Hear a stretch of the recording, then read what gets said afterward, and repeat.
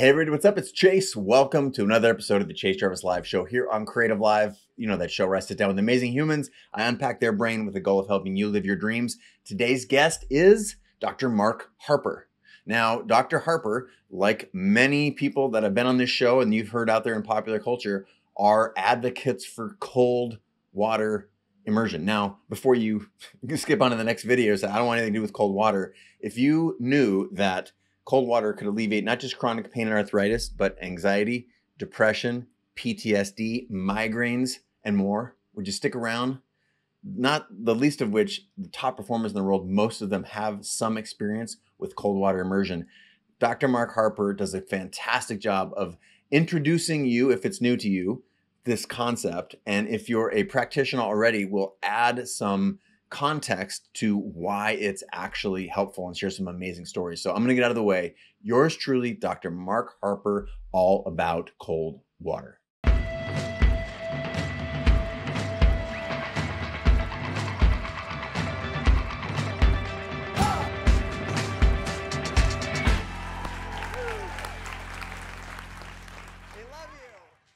Dr. Mark Harper, thank you very much for being on the show today. Really appreciate you joining us. That's a real pleasure. I look forward to it.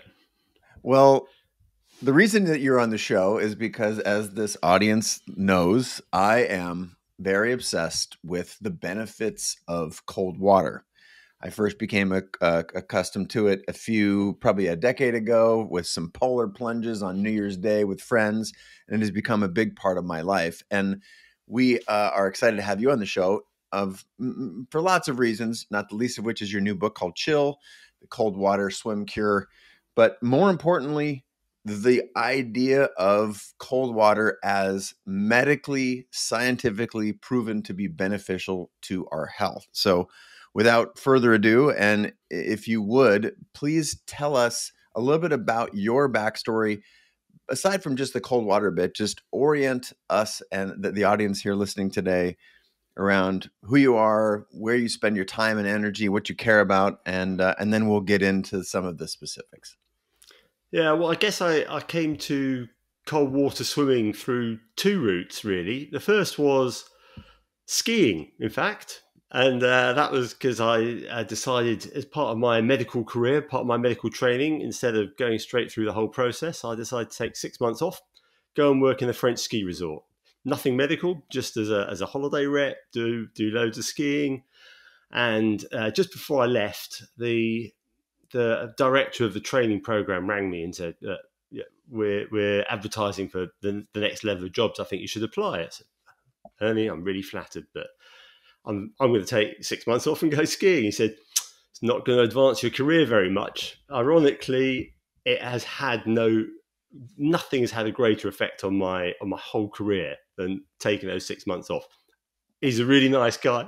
There's another lesson in there that I definitely want to talk about. But sorry for interrupting. I think this is fascinating. So you said, I'm out of here. I'm going to France to ski, obviously in cold weather. And sorry, keep going.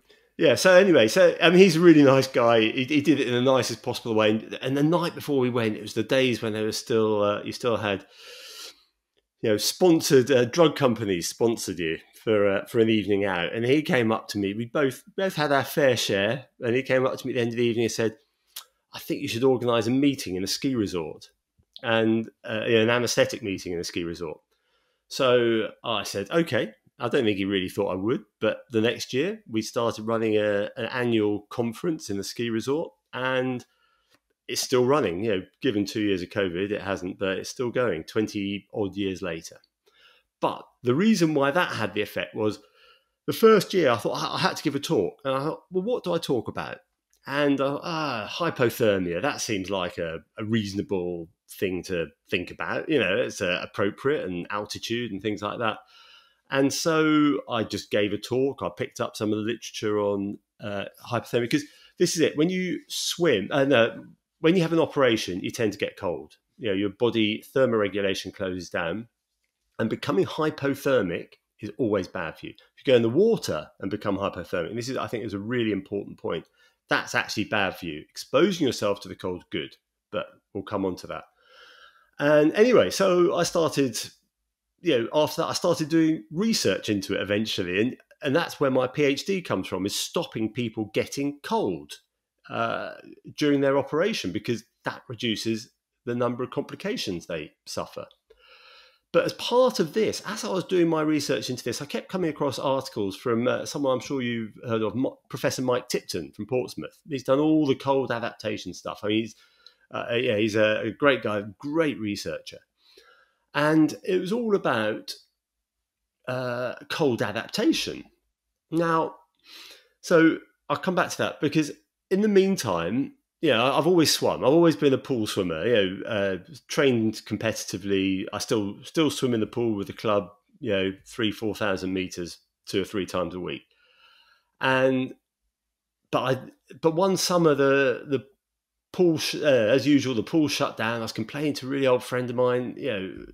There's no swimming in the pool, and it's a bit boring. He said, go and swim in the sea. The club's got a sea swimming section. I didn't even realise they did have. I thought, well, when do they swim? 7 o'clock. Well, yeah, when? But what days? Well, oh yeah. So I was as shocked as everyone else at this point. And anyway, I intended to start swimming just swim for those 2 weeks in Brighton, bit in the ocean, and then nearly 20 years later, here I am still doing it. But then, as part of that, that first swim I had, the day after I chatted to Jasper, I remember I had my swim. I walked up the beach. I thought, God, this feels good. And it wasn't cold. I mean, it was probably 20 degrees centigrade. What's that? 68 Fahrenheit. So not really cold. And so to come back to the hypothermia, the perioperative hypothermia thing, I came back and said, well, what I'm reading about here is that getting into cold water is a stress. And that stress is having the same effect on the body as operations have. Because, although you get an anesthetic, and hopefully I give you an anesthetic so you don't feel anything, you don't have any pain during the operation, your body still reacts as if it's a massive stress, really big stress on the body.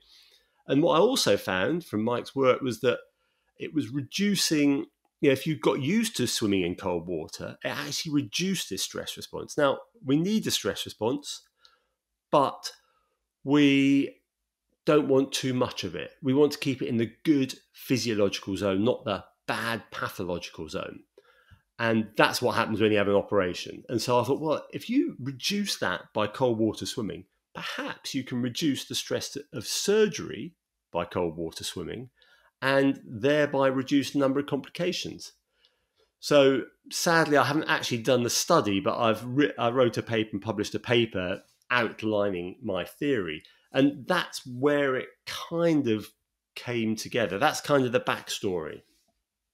Well, it seems to me, I'm just going to summarize. You're a doctor interested in the effects and preventing the effects, the negative effects of the body losing temperature regulation during surgery. It gets very cold. There's harmful stuff. And yet when you personally swam and you realize this is a stressor, it's a low weight stressor, but that low weight stressor, not dissimilar maybe to like doing bicep curls every day, can over time make you stronger and more resilient. Is that a fair summary? Completely. It's exactly the same as doing, as doing exercise. You're exercising your cold tolerance, whatever. Okay. What I find fascinating is now all of the downstream benefits that is becoming known based on your research, the research of your colleague in Portsmouth, other folks like Wim Hof, who've also been on the show and have popularized, this extreme cold water.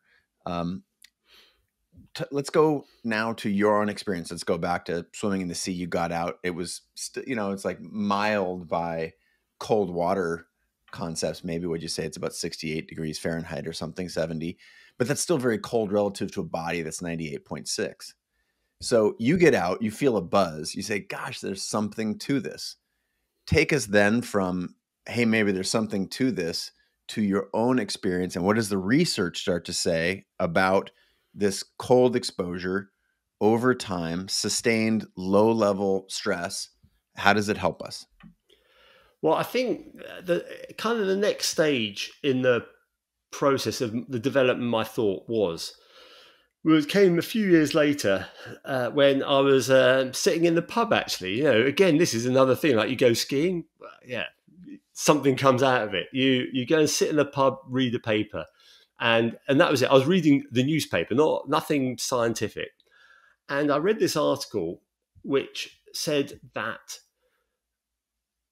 depression, it said depression is perhaps an allergic reaction, and that there was a lot of depression was related to inflammation. Now, the main way in which the cold adaptation works is, has these positive effects, or certainly I was thinking about with surgery, was in reducing the levels of inflammation. Again, like stress, it's something we need. It's our body's first line of defense against injury and infection, but we don't want too much of it. And we want it when it's needed, not a whole time. When we have it the whole time, it's bad for you. So I thought, well, first of all, we've got cold water swimming, and we know cold water adaptation, and we know that reduces inflammation. Then I know how good I feel after I've had a swim, and I'm not even depressed. So maybe we could use cold water swimming to treat depression. And then that is where Mike comes in again. So I hadn't met him at this point, but by a series of events, I ended up meeting him a couple of months later. And I put this theory to him, and he said, "Do you know what? I think that's it's a really good theory." And a couple of months after that, he was contacted by one of our British TV doctors, Chris Van Tuvica, and he said, "Look, I'm doing this program called The Doctor Who Gave Up Drugs. Is there anything we can use cold water swimming to treat?" And he said, "Well, funny you should say that, because I've just met this guy who has a theory that it could be used to treat depression." And so from that, we did this BBC television program, and we found this rather amazing young woman, Sarah, 24 years old, been on antidepressants since she was 16. Father had committed suicide, brother died of a drug overdose. She was a single mum, but she really didn't want to see her daughter grow up seeing her mum take pills to sort herself out. So we took her to Mike's lab, adapted her to the cold, took her for a swim the next day, and then Chris followed her up, and within a few months she was off the pills. And when I last had contact with her, which was just before Christmas, she, several years later, she's still off the pills and still swimming. All right. So I'd like to separate the swimming part from the cold water exposure, because theoretically exercise is also good for, relieving depression. It releases, some chemicals that we like. There's some endorphins when we exercise. I want to focus, if we can, specifically on cold. I think that story is incredible. I'm going to share, just for 30 seconds here, my personal experience with it. And I'm wondering if you can sort of connect the dots. What Sarah went, someone who was clinically depressed at the time, and my experience. And I think there's some fabric there, but I'm going to ask you to do that work. And maybe even I still am hanging on to that bit you said earlier in the broadcast with, like, you got out of the cold water and you like, wow, I feel great. I'm not depressed, but I feel great. So my early experiences were on New Year's Day after a night of partying with friends.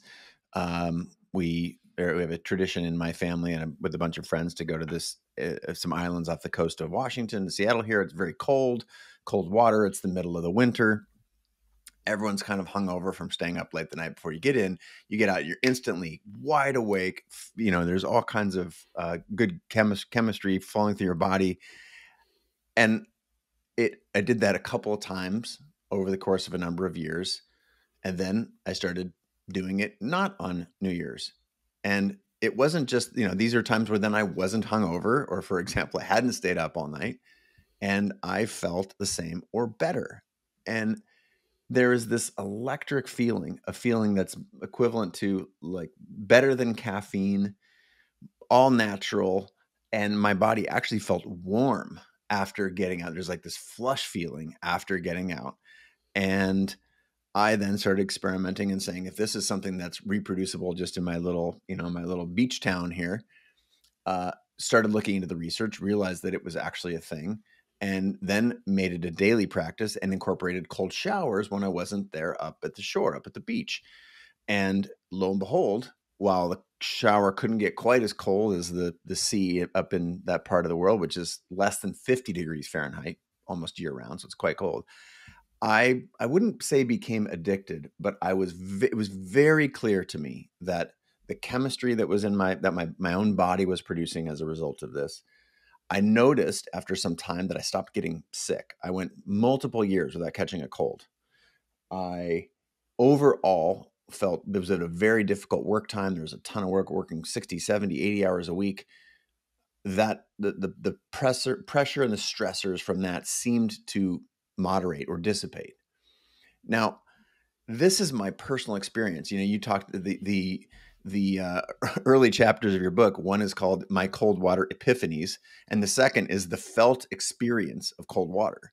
So I'm clearly in this camp. Can you explain to us? You just told this beautiful story about cold water, being an antiseptic, if you will, to Sarah's depression. Tell everybody who's listening what I was experiencing. What's the neurochemistry that's going on? Why did I feel better? And how could perhaps they adopt a similar practice that would yield similar benefits? Well, it's a big question. I'll try and stay focused and see what I can. So at the very basic level, or the basic physiological level, start with that. So what you do when you put your body into cold water, you are exposing yourself to stress. You're setting off this massive sympathetic reaction. The fight-flight response is totally engaged as you go into the water. And water is very cold, if you know what I mean.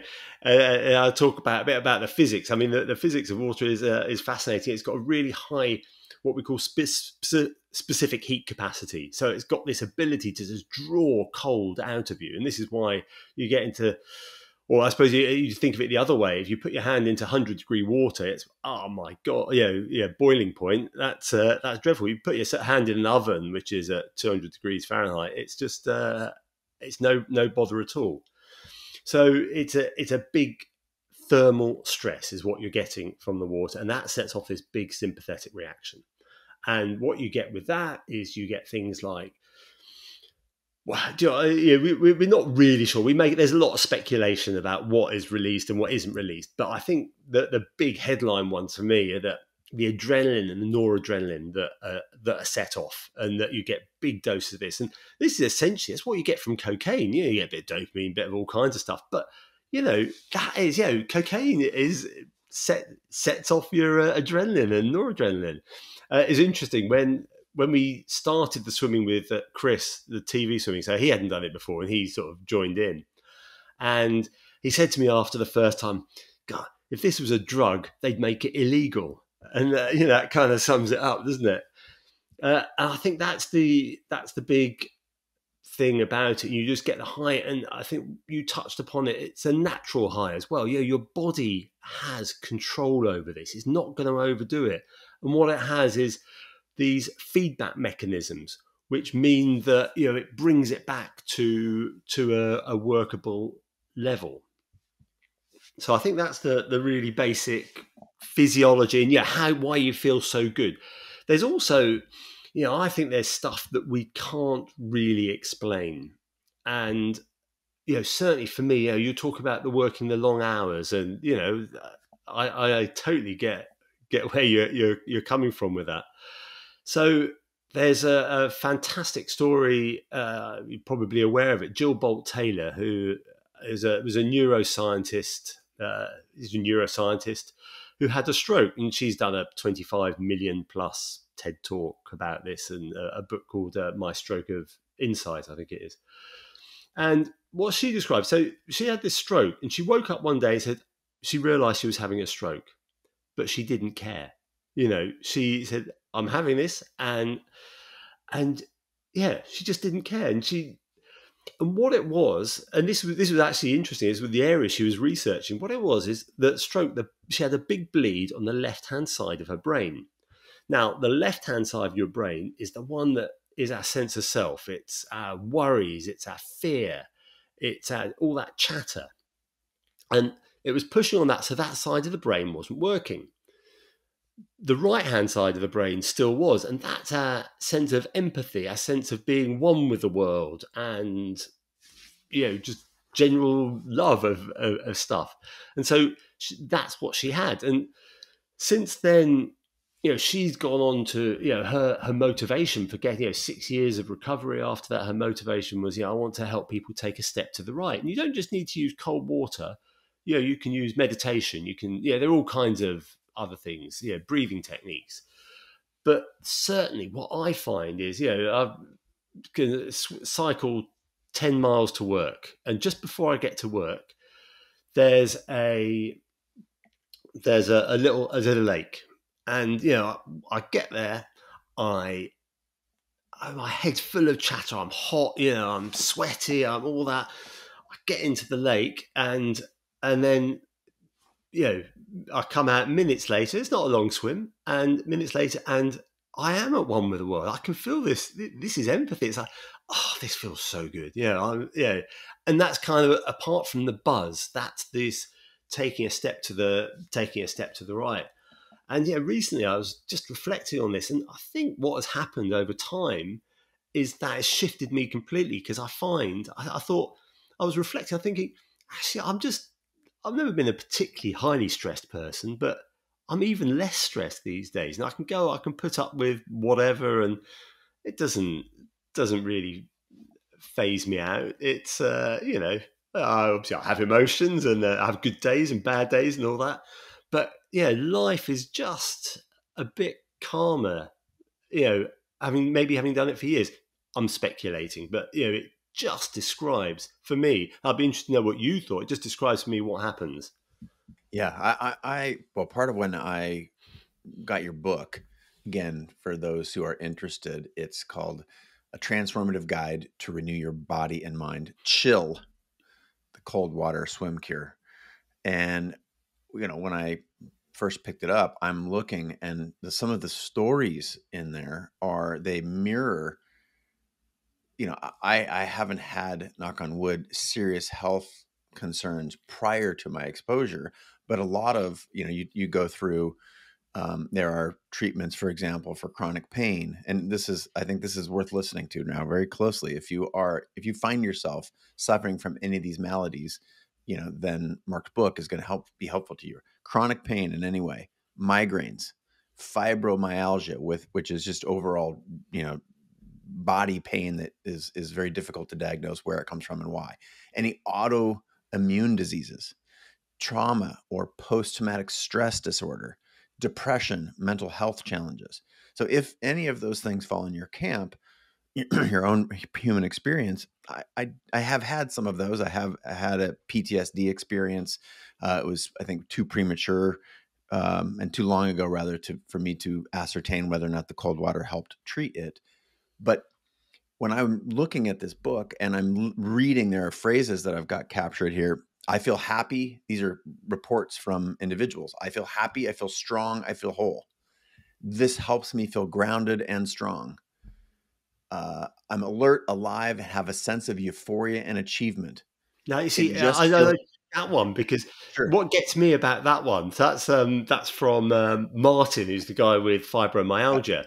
Yeah. And, what strikes me every time I read that is, you don't get that from a pill. If you take a pill, you say, I've got this real sense of achievement. I've taken the pill. But you get it from swimming in the cold water. Yeah. One more. It just feels like heaven. I'm recovering myself in the sea. So I think the connection between these maladies and the reports that people have, that they share after experiencing cold water. This is why I'm, so maybe freakishly passionate about it. And not dissimilar to you, I didn't find myself, the reason I started cold water therapy was not because I was suffering. It was because I completely stumbled into it. And yet the benefits, I can undoubtedly say that my life is better. Now, I got a text, a friend of mine, I've been trying to talk into cold water, and he said, took my first cold water shower today, and wow, I feel incredible. And, I love receiving those messages. There's something that I want to shift our attention to now real quick, which is this idea of achievement that you mentioned from, was it Martin, who is the Yeah, sufferer of Martin. Yeah. fibromyalgia? I have recognized that there's not one time where I am, prior to getting in 48 or 50-degree water, and now I have an actual cold plunge at my house here that is, operates, its sole purpose in life is to make me cold, Yeah. and it sits right next to a hot tub whose sole purpose is to make me, warm, and I contrast those, Yeah. which increases the effect. But there's not one time where I'm just about to get in that icy cold water where I say, "Oh, I can't wait. This is going to be so good." I'm usually like, "Okay, here we go again." And what I recognize, and this is probably similar to Martin's feelings of achievement, is that it's not a negotiation. I am just doing this because I have done it enough to know that there are benefits. It's sort of like going to the gym.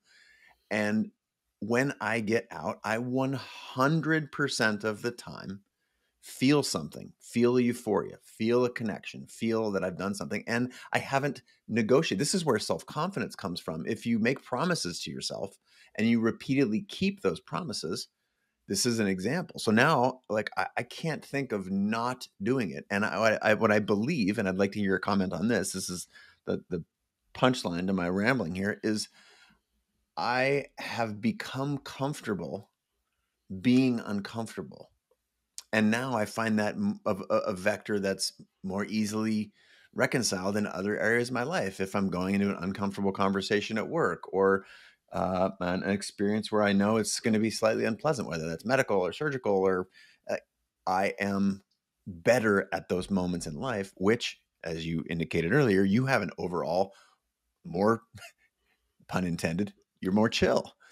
So, so sharing my own story, and I'm wondering if you can, is there any mechanism to what I'm asking about, or is it all sort of anecdotal and just experiential? This connection, these feelings of, feeling like heaven, euphoria and achievement of putting yourself in an uncomfortable situation to get more comfortable overall. Oh, again, there's a lot to unpack. Yeah, Unpack that's on there. purpose, Mark. So, uh, well, basic biological mechanisms, I don't think we can go down there. But what we can say is, there's lots of stuff, as you said earlier. Exercise is good for you. We know getting out in nature is good for you. Getting all these things, you've just got a kind of poly pill, a package of benefits, and it's stressful. So post-traumatic stress, and people talk about post-traumatic stress, and yes, it's a real thing, but people don't focus so much on post-traumatic growth, and that's kind of what you're getting, I think, by going in the sea. That's quite a good analogy to the effect. Every time you go in, you come out and you've achieved it. And a lot of these people who've come to our courses have, another repeated thing that comes back is that this is in fact, Sarah said, "Oh, this is probably the hardest thing I've ever done in my life."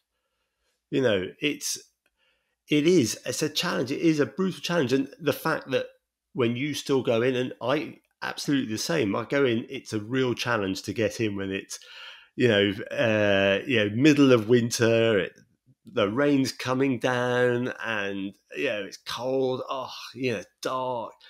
But I know that when I come out the other side, I'm going to feel so good, and that's what gets me in. And then every day I've achieved that at the beginning, and then I get those great effects coming out. Mm. I have your book mostly focuses on the sea and swimming, understandably. I am assuming, I have experienced this personally, but I'm hoping to hear from you, the doctor, that while you don't get all of the benefits from taking a cold shower, because A, not everybody lives on the sea, and B, not everybody has 20 minutes to go for a swim or whatever, but can you confirm that, after taking a normal shower and standing under the coldest water that you can create in your own house environment for, say, 3 minutes on the back of your neck, your head, your face, chest, that there is at least a similar analogous, maybe slightly less, but there's a benefit there as well. Is Yes, that I reasonable? can confirm that. So, Okay. what you get from the the stress response that you get is down to two things. It's one, the absolute temperature of the water, and two, it's the rate of cooling. So, the thing about a shower is it's not quite as cold as the water, but it is colder than you, and so you know. So the water's not quite as cold. It might be as cold depending on where your shower is coming from, but that's one thing. But it's still enough to have an effect. And the other is the rate of cooling, because if you get into a bath of the same temperature, for example, that will have a more rapid cooling effect because you're exposing your whole body rather than just kind of intermittently. So it doesn't cool you as rapidly, but yes, it does have an effect. And there's one interesting study which showed that people who took cold showers took less days off work sick than their colleagues who didn't. Yeah. There's a page, my reference here, am I asking you to confirm this, is on page 80 of your book, again, called Chill, is the getting started. You cite an experiment or an experience where you took a group of high school students to Norway to do, and the beginning of their cold water immersion activity as a preparation, you invited them to dunk their faces and hands, I think, into ice water. And I think this is if you're curious about this as as someone who has not done this before, this is an interesting experiment.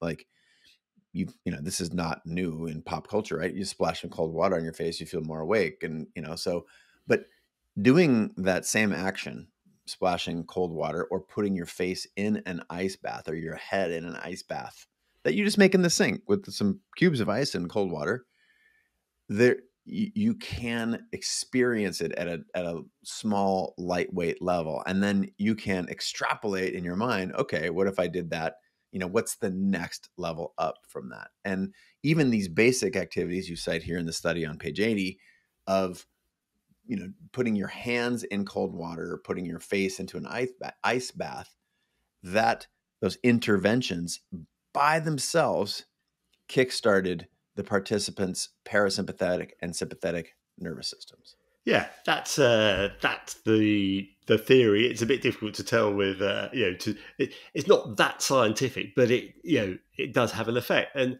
I think this you kind of bring up another important point here, because you've got, when you put your hand in the water, that is sympathetic. That is the stress response, and that's the response you get all over your body except for your face. Now, you put your face in, so we've talked a lot about the sympathetic response and how you attenuate that by regular cold water swimming. But what you also get by putting your face in is it stimulates the diving reflex. And this is a parasympathetic response, so the rest and digest. So it boosts your levels of happy, relaxing hormones and reduces inflammation directly by it all goes through via the vagus nerve into the body. So, and it's interesting also, you should mention 3 minutes is your thing, and that's kind of what I recommend. The reason being that if you say I'm going to be in for 3 minutes, chances are it's not going to be dangerous, and it will get you past that initial phase. You get into the water and it's that and we're still getting that years into the practice. But once you've got past that and you sort of, oh yeah, now I can concentrate a bit, and you get past the hyperventilation and things like this. So that 3 minutes works quite well. So you just got to stay in long enough that you get past that really bad bit. And then I also say, put your face in the water 3 times. And again, don't just put it in and take it out. Put it in, wait for the worst to go past. It's a few seconds, and then bring your face out. Yeah, I'm obsessed also with sort of minimum effective dose. Like, where do you get the 80-20 results? And sure, I might get, would that be incremental benefits beyond 3 minutes, but I get 80% of the benefit with 3 minutes that I would with 20 minutes. So that's good enough for me, mostly because I want to do this every day, or have made it a part of my lifestyle in the shower. And I don't want to take a 20-minute shower. I want to take a 4-minute shower, 1 minute where I clean myself, and then the next 3 minutes where I'm standing under cold water. And I think there's another piece of your work here. You talked a little bit about in the Sarah stuff. You've talked about doing it with your son. The idea of sort of planning for this, and I'm speaking now to people who are still with us. They're whatever, we're 40 minutes in, 30 something minutes into our conversation here, and like, okay, I'm still intrigued. That we've tried to provide some. If the first phase is splashing waters, do you feel any more alive or better? Second is sort of maybe a cold shower, clean yourself for a minute, then stand in there for as long as you can, breathe through the things that you talked about. Third is like getting into either a cold bath or the sea, which is cold. I think the kicker is a commitment to doing it more than once. Yeah, without a doubt. I'm wondering if you can talk about sort of how people ought to think about, at least like when you decide that you're going to do this. I'm going to I'm going to do this every day for a week and see if I feel the same, worse, or better. Yeah. Would you tell me what you found in the research and what you recommend?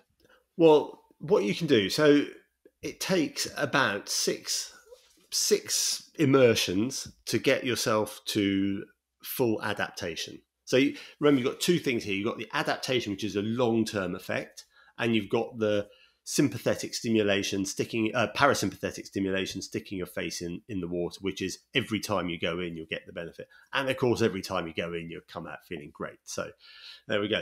But the studies where they're using adaptation, this is before we've been looking into it for its health benefits, they used about 6 immersions to adapt someone to cold water. You can actually do that over the course of a day, as long as you warm up in between times. Typically, they did them over a week or 6 weeks. I think as you say, it's really important to commit to it. And I would say on that basis, 6 times, commit to 6 times. You don't need to do it every day for a week. Once a week, I have found works really well. And that's what our studies, the studies where we've been using it as an intervention, they were 8 weeks, but they were every week. In fact, we had one group which was twice a week, and the rest of the groups were once a week. We didn't see any difference. And so that commitment is really important, because the first time you go in is going to be really hard, and you might probably come out feeling good, but it's going to be bad. The second time, that's the worst. You're kind of, I've done it the first time, you were psyched up, and this time it's just bad. It's just painful. Yeah, it's just awful. And that's what I found with my son. The second time he did it, is I'm never doing it again. But the lure of extra screen time on a Sunday was too much for him, or any screen time on a Sunday. And then the third time, then you start getting into it. Then you can, then you kind of really get it. And so if you commit to 6 times and you commit to do it with someone else, again, the studies, the feedback we have from the studies was that people didn't want to let other people down. And that sense of community was really important in getting them to come back every time. And, this is another benefit of the cold. You can do it in the shower. You can do it in your bath, and absolutely. But, if you start becoming part of a community as well, I mean, that's another benefit. We know reducing social isolation is a massive health benefit.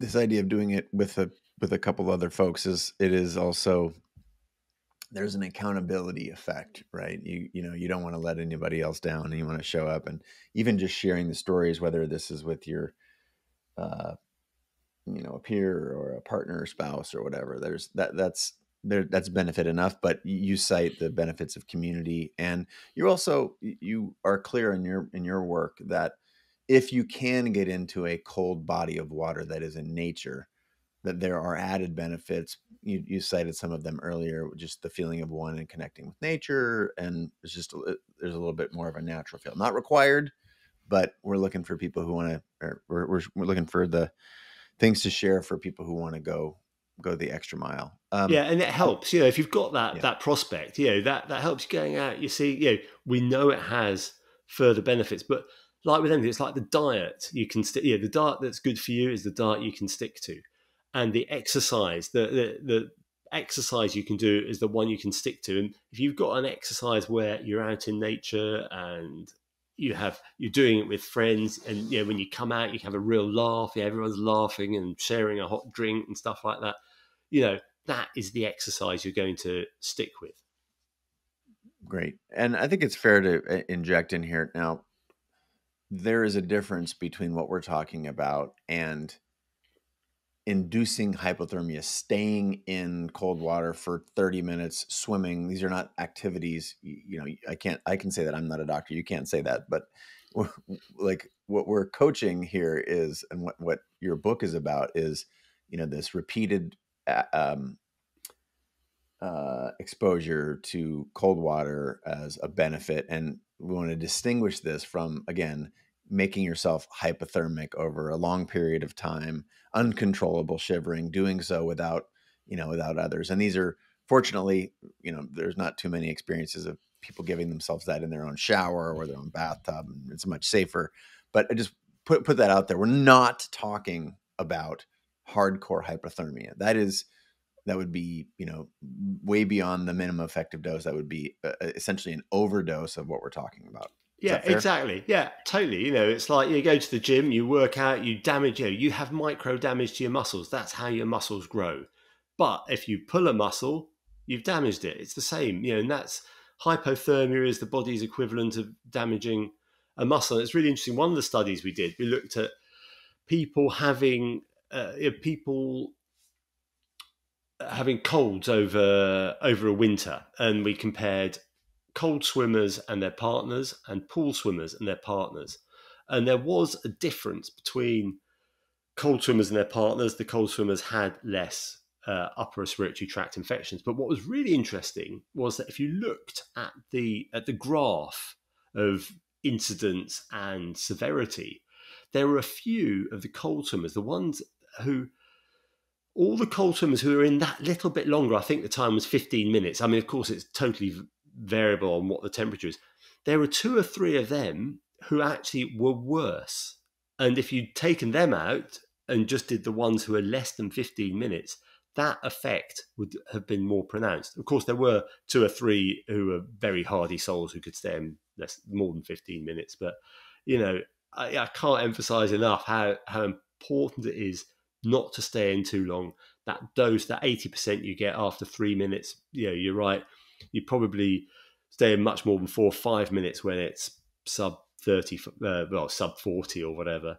You start doing yourself damage. It's about dipping. It's not about, a lot of exercise. And you think about it in terms of exercise, you're probably doing enough just walking, like we do in Brighton, just walking down to the beach. Studies have shown that walking up 3 flights of stairs every day is enough to show a measurable decrease in cardiovascular risk. So you really don't need to do much exercise. Yeah. Again, I was just floored at some of the research in your book around the benefits of folks who chronic migraines, people who've reported suffering up to 28 migraines in a month, debilitating. And there's millions of people, disproportionately women, as I understand also, who suffer from that affliction. And your experience is that you can improve that condition with cold water. We've already listed fibromyalgia. We've listed anxiety and depression. I'm wondering, because I haven't cited any statistics from your work here, if you can talk a little bit more specifically about we are in a different world. We are now based largely on the fact of how fast information moves, and we are getting all of this information.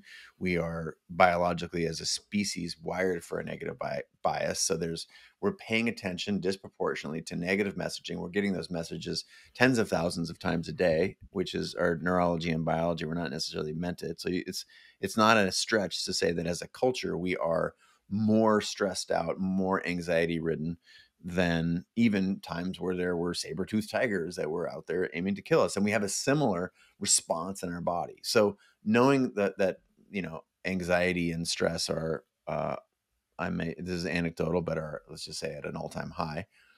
Can you talk about specifically because I believe this speaks to the largest number of people. If you are overstressed at work, at home, the combination of, working through the pandemic, living at home and working and all of the things that these modern stressors. Talk to us about what you saw in people who suffered from sort of those afflictions and the benefits of cold water. Well, so the only study, or the strongest study that we've done, is the one on depression and anxiety. And we took people clinically diagnosed depression and anxiety, took them, as I said, 8 sessions. Sarah. So Sarah was the first one. Sarah was our pilot, as it were. And, so I said, I was really worried. I said to Chris again, I said, look, what happens if this doesn't work? Before we started her off on it, he said, because then that blows my whole theory out of the water. Beautiful research career disappears immediately. He said, don't worry, it always works on TV. So that was it. But what we need to do after that, of course, is take it a bit further. And what we did next in terms of depression and anxiety was run these courses. And these were people with clinical depression and they weren't on TV. And what we found was that, remarkable results really. 70-80% of them were cured. So not just a bit better. I mean, if you look at the results for Prozac, SSRIs, tablets, like this, possibly 40-50%, if you're lucky, show a response, but they're not clinically cured. I mean, cure is a bit a strong word, but they were in the normal range after the course. And what was even better was that 3 months later, so we followed them up 3 months later, there was still over 50% remained in that cured zone. So it's a really powerful thing. If it was a drug, no one would believe you. If you showed that kind of results. Let's restate this. SSRIs, serotonin something, whatever. Reuptake, selective serotonin reuptake inhibitors. There you go. Yeah, that's right. Were 50%. I wouldn't even call them effective. 50% had a response. Exactly. And cold water exposure was 70 to 80% reported not just a response, but wellness. Yeah, exactly. Yeah, and these weren't people with they weren't with serious depression, but they were clinically diagnosed depression and anxiety. So for those folks that are listening right now, and again, whether you're walking on a path or you're sitting in traffic on a subway, wherever you listen or watch this show, I want you to grok that data for a second. That is serious. And imagine if, and for those who suffer with it, I have managed a bout of depression in my life as a part of that PTSD from a medical condition that I had. Imagine if, and so knowing that there are benefits there is heartfelt to me and earnest and exciting. And, hopefully you're hearing this. And if you're suffering from any of that this is one course. This is not the only course of action you should be taking. And also imagine if you don't suffer from that. You can imagine that there are still dramatic benefits if you are entering this procedure or these ideas or experiencing or experimenting with this. You don't suffer from that stuff. Imagine the upside. It is powerful. And you're listening to two people here, Mark and Chase. You guys are probably so sick of me talking about cold water. But I just encourage you to just think about that study for a second and how powerful that is. And I think there's another really interesting thing came out of that study, because a couple of the guys I talk about in the book, or more than that. So come back to Martin, for example, with his fibromyalgia. He he went along because of his anxiety. He was chronically anxious. The fibromyalgia made him more anxious. He didn't go along for his fibromyalgia. He just thought, well, I'll give it a go. And what he noticed, coincidentally, was that fibromyalgia got better. And it was the same with Beth, who had the migraine. She did something separate. I mean, there's a wonderful film of it. She just thought, I've got to do something. Here I am in bed 28 days a month with headaches, with migraines, not headaches, migraines. I've got to do something. Oh, let's just get out in nature. Oh, perhaps we could go and swim in the sea. It was no intention of helping her migraine, which is why she went out. But then she started noticing that it had an effect. So these aren't people that we've tried to cure or even had any expectation of it having an effect on their symptoms, who seem to have really reap some benefit. And so while we can't say, we haven't got the studies to prove that it works, I think that's quite a powerful indicator that there's something to it. Yeah. And one of the other things that I think is worth remarking, again, I'm going to share the title, Chill, Cold Water Swim Cure, a Transformative Guide to Renew Your Body and Mind. It's excellent. It tells some great stories. It cites some of these studies that we're talking about. It's very consumable.